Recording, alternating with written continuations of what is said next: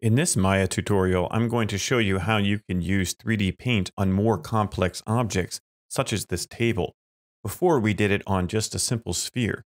This table has more polygons, and we need to have a UV mesh, plus a material assigned, plus a texture file to begin 3D painting.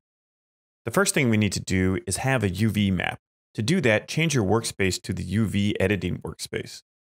By default, it will have a UV map based on the primitive that was used. I made this table out of a simple cube, so it has half of the cube left. We need to create a new map. There's a couple different ways.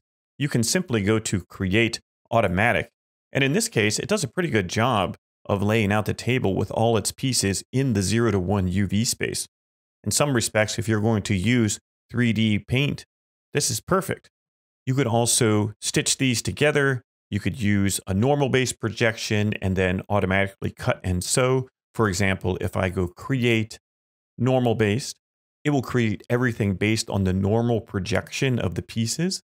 Then I can select the UV shell, go to cut and sew, auto seams.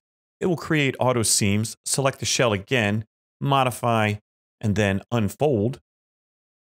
And it'll unfold it like this. Unfortunately, this is not inside the 0 to 1 space, and to use 3D Paint, we need to do that. So then you could highlight this, go to your UV toolkit, then in the Unfold menu, you can optimize it to straighten out the different pieces, and then select the shell, go to Modify, Normalize, make sure you have Collectively Set and Preserve Aspect Ratio, click Apply and Close.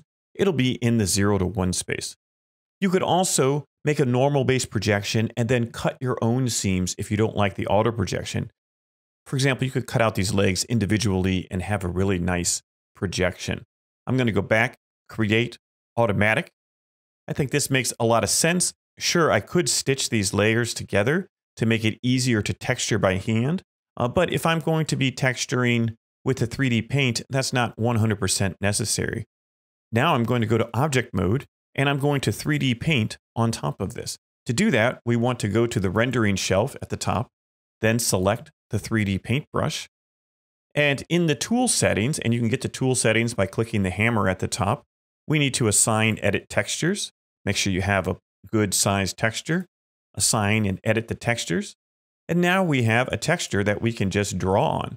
As you can see here, I pick pink, make the opacity 100%, and if I draw on this table and I save my textures, you'll see that it automatically goes from UV to UV. So there's no need to stitch them together if you don't want to. This will work fine, and we can use all of our textures on this side. If you don't like this material, this is the default Lambert material. I can go to Object Mode, press Q, then I can right-click, assign a new material, then I can click Blend. Now I don't have a texture map. Now I need to assign a texture map, so I click the paintbrush, then I go to Tool Settings, and I click Assign Textures, Assign Edit Textures. Now I have a texture map with the blend shader, so I can draw all over this. I can get my different brushes. For example, if I want to have a special brush, I can pick, let's see, we'll do this thistle brush right here, and press OK.